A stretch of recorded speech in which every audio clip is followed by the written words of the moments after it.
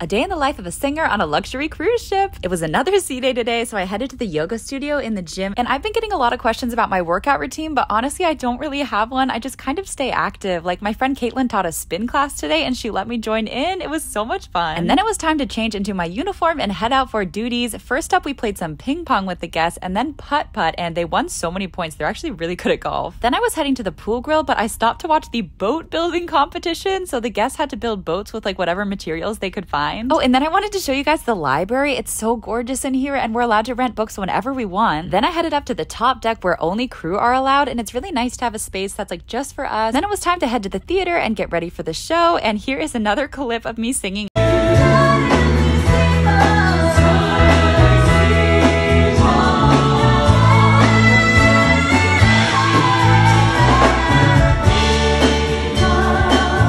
After the show, we had a few bevs, and that's all for today.